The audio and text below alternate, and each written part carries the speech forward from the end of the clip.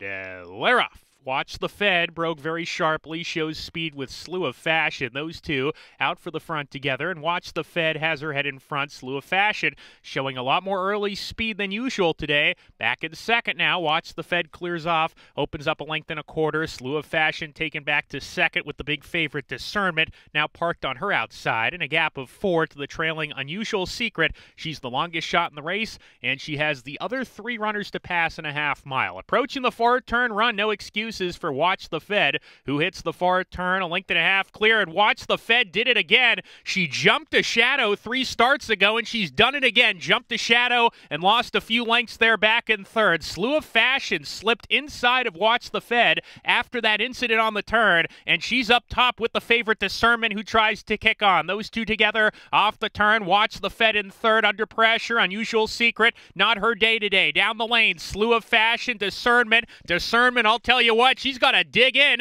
Slew of Fashion has the upper hand, and she shakes away from the big favorite. And Slew of Fashion and Armando Ayuso are finishing the job and will spring the upset. Second was Discernment. No excuses, just second best. Watch the Fed third. Unusual Secret fourth.